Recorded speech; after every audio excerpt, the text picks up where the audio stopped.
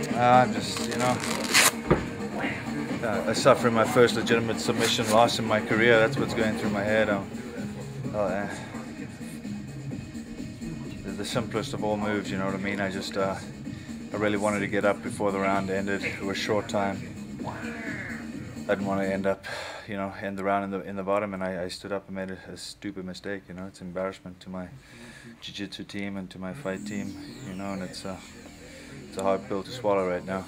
He's a strong guy, you know what I mean? But I felt real comfortable there, and I made a mistake on that last throw. Instead of bailing out, I tried to get position, but the fence, I pushed him into the fence, and he got up and got me locked around just under the butt. And once I squeeze those legs together, there's not much you can do, and I went down. And after that, man, I just, whatever.